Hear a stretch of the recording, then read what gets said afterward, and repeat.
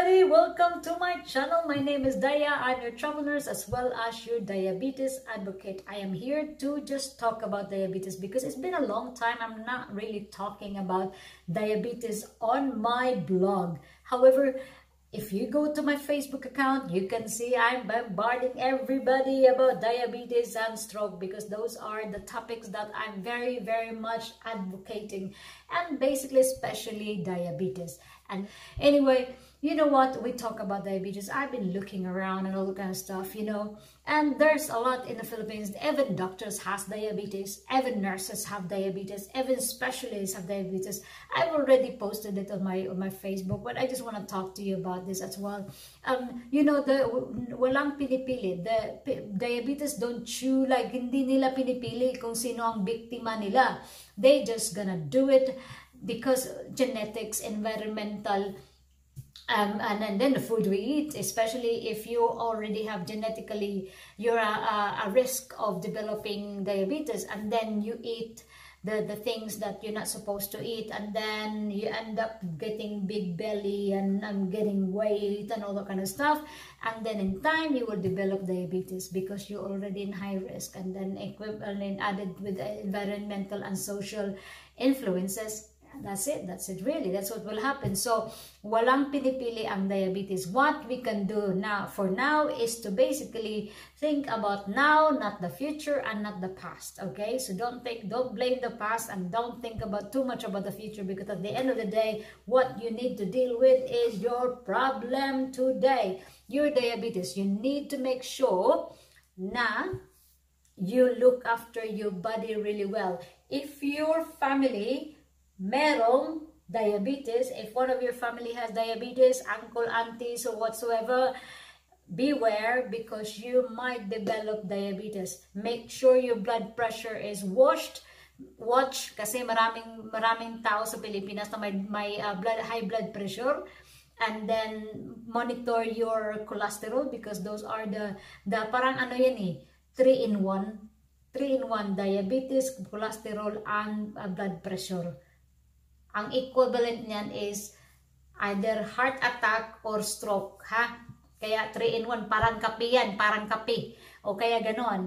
Oh yeah, so what I'm trying to say, guys, is make sure if you see, kunyari, family members, you have family members has diabetes.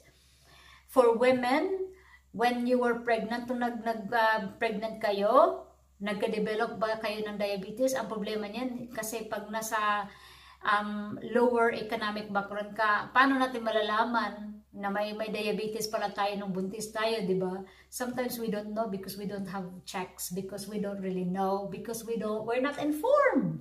Okay? Kaya pag medyo malaki-laki, and then you have to look at your tummy. Tingnan ko siya. Teka. There, sa tummy, sa area tummy natin, pag dito nga area, tingnan mo, pag medyo malaki-laki dyan, i-measure nyo ha, kasi, minsan kasi, maybe you can develop like fatty liver disease, kasi pag may fatty liver disease ka, that means sometimes you might be insulin resistance. Insulin resistant means there might be a diabetes coming soon, ha? Type 2 diabetes, kaya ingat-ingat lang. So make sure you monitor your tummy, pag meron na yun, ingat-ingat sa pagkain. If you can lose weight, that would be great. And also, for those people who has diabetes already, make sure, mga kapatid, make sure po na you check your blood diabetes. Alam nyo kung palagi akong ninanag kayo, palagi ang nagsasabi, i-check nyo, bili kayo ng glucometer, i-check nyo yung diabetes nyo, i-check nyo yung sugar nyo. Before kumain, 2 hours before kumain, kailangan i-check yung sugar. Pag medyo, parang naging ano ka, yung parang may mga flowery, yung parang may twinkle na yung ano, yung mga paningin nyo, ingat-ingat, baka yung blood pressure nyo mataas, or yung diabetes, yung sugar nyo ay mataas, or mababa din, ha? So, tingnan lang, okay? And also, mga kapatid, meron pala akong balita sa inyo, is the International Diabetes Federation, meron silang free, ha? Free. Hindi to bayaran. Hindi ka magbabayad. Free, forum. So, Kung hindi kayo, kung gusto nyong magtanong doon, pwede. Kaya, at saka maraming resources. Those people who are interested about diabetes, you can also join.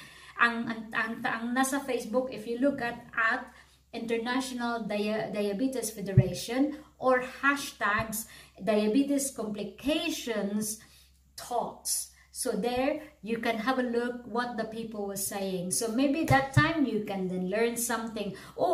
May meron pa na yung isa. Yung mga tao na may diabetes, tapos walang kaya po bumili ng mga gamot, magtanong-tanong po kayo sa mga health center nyo. Baka meron silang libreng gamot. I'm not sure kung paano ang procedure, but try to have a list. Those people na tingin nyo may diabetes po kayo, maybe magtanong-tanong kayo sa health center nyo kung pwede po kayong pag-check ng HbA1c. I-check nyo po, baka meron po kayong diabetes at hindi nyo alam. Okay? Yun lang po. Ingat-ingat po kayo. Salamat po sa pag-view ng ating video. And also guys, please remember, you can visit other websites that can give you information. Hindi po haka-haka, not a made up education. That's a Department of Health natin dyan sa Philippines. Meron silang maraming information which is cater for us Filipinos. And also, if you look at the International Diabetes Federation, there's also a lot of information there. If you look at diabetes.co.uk, there's a lot also is a lot as well information there. If you look at diabetes research and well-being website foundation, there's a lot as well information there. So I will put all the links down on my description box. And please, if you want to talk to me, you can email me on my Facebook account at @d, and then I'll put the link downstairs, and then just talk to me about anything I told you. Like I'm gonna say, just want to clarify, disclaimer, I am not a specialist, I am an educator, I am an advocate, and also I'm only a nurse, I'm not a doctor, okay? So I cannot recommend any medication or whatsoever, but I can do a signpost for you guys, for you to be well informed.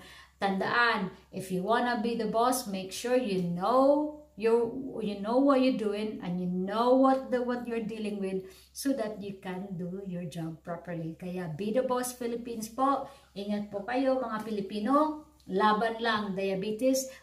No cure for diabetes, but you can do something about it to get to remission. Lalo na po sa mga type 2 diabetes. Type 1 diabetes, there's no remission for that because obviously forever na yan sila nag-insulin. But type 2 diabetes, make sure that you have your annual check as well sa mata at saka sa paa at ano-ano pa. Take good care. Mabuhay!